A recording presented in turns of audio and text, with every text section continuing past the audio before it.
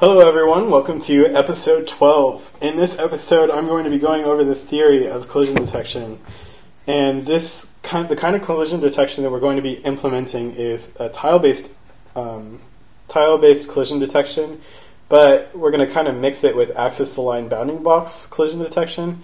And so what is tile-based collision detection? Well, that's just when you have a 32 by 32 or some fixed size tiles and you see, okay, is this tile inside of this tile? Yes, then you can't move there. There's that, but then there's also axis-aligned bounding box, which is where you have arbitrarily sized rectangles, but not arbitrarily rotated. So you're still aligned in the XY coordinate system, so you could draw it out on grid paper if you wanted to and not have any diagonal lines. So we're kind of doing a mesh of those, and this is like how Mario does it, how Cave Story does it, in particular Cave Story, obviously. But let's talk about it some more. So we're going to be detecting collisions using collision rectangles for quote, and for our map we're going to be using tiles. And the tiles are going to be 32 by 32 rectangles, or more specifically squares, and they're just going to be at a row call position. So kind of how we have our map drawing right now, we have our map drawing at column 0 through 20 of row 11. So yeah, that's how the tiles are going to work. But our collision rectangles are going to be just regular rectangles having an XY for the top left and a width height, which get added to those XY values to get the right side and the bottom side positions. Alright, so quotes collision rectangle is actually going to be two rectangles, one for the Y direction and one for the X direction. And so why have two collision rectangles? Well, by separating the collision rectangles, this allows us to give the player some room for error when colliding with blocks. So say he's about to get on that tile, but he doesn't quite make it on, but if we only have one collision rectangle, then he'll just get bumped off. But in this way, we can kind of bump him up to the height of the tile, and this just makes it feel more fair for the player, because sometimes it's like you were just right there, and like if the game should have been a little bit more forgiving. And so this is a way to make the game a little bit more forgiving and more fun for the player. And if you play through Cave Story, I think you'll find what I mean. Yeah. Moving on, we have, I'm going to show you quotes collision rectangles. So right now I'm showing you the size and placement of his X collision rectangle, which is the rectangle we're going to be using to decide if he is collided in the X direction. It's going to be 6 pixels in here. It's going to be 20 pixels wide and 10 pixels down and 12 pixels tall. And this is all in a 32 by 32 tile. So yeah, you can kind of just see that this kind of aligns with his face a little bit, but it's shifted down some to be centered. And for his Y collision rectangle, it's going to be this red rectangle you see here, and it's going to be 2 pixels down, and that means it's going to be 30 pixels tall and 10 pixels in and 12 pixels wide. So yeah, let's keep going. So the algorithm, as a quick overview, there's going to be 4 collision detections. There's going to be a collision detection for the left side, for the right side, for the top and the bottom. And this is just so that we know if we collided on the left side, that means we need to shift over to the right some. And if we collide on the right side, we need to shift over to the left some. And we aren't necessarily going to do it in that order. It's going to be based on which direction we're moving. So we'll check in the direction we're moving first. So if we're moving to the right, we'll do right, left, top, bottom, or something like that. But we'll do right before left, and that's the important part. So to do this, we're just going to split his collision rectangles in half. So this top half of this red rectangle will be our top collision rectangle, and then the bottom half of this red rectangle will be our bottom collision rectangle. So you can almost think of it as 4 collision rectangles, but I kind of think of it as 2. Yeah. Anyway, so we're also going to include the amount moved, or the delta in rectangles, and I'll represent that as green in our pictures coming up. But it's just going to be, if you're going to the right, your width is going to be extended out to the right a little bit more. And if you're going to the left, then you're just going to have this, the left, the x moved to the left a little bit and the width extended. So that's how that's going to work. And I'll show you in some pictures coming up.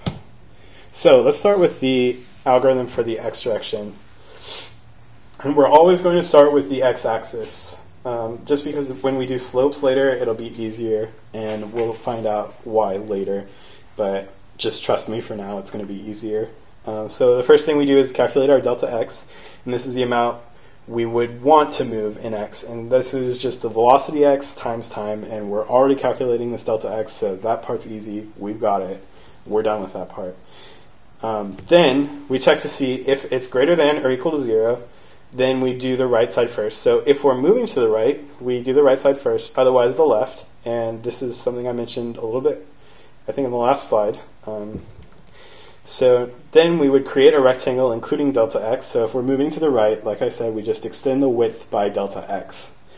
And then we check to see if our collision rectangle intersects a tile. And I don't just mean like if it occupies a space in a row call position. I mean like if it is colliding with a solid wall tile, then we need to, if it does, we need to move it just enough to not be intersecting.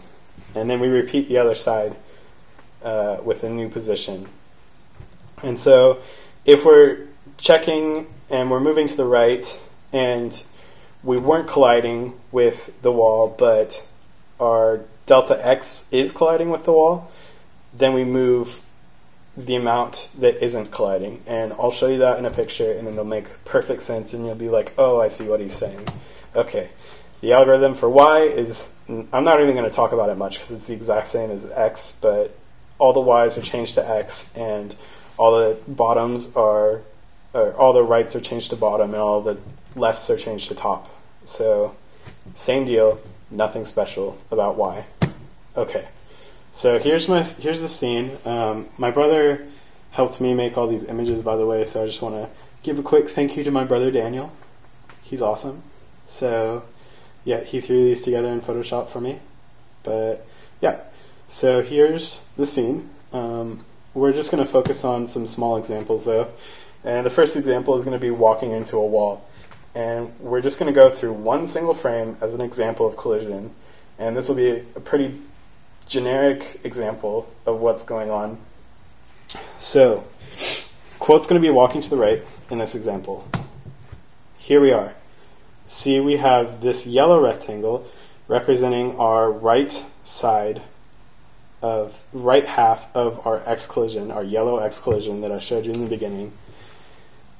And added onto this is this green delta x portion of the rectangle. So all we did was increase our right half delta x, our right half of our collision rectangle by delta x in width. So now what? Now we check the collisions. Okay, so we've got some collisions, and I highlighted it with red, and it's just this portion of the delta x that is inside of this tile right here. And this is a wall tile, and that's why there's a collision.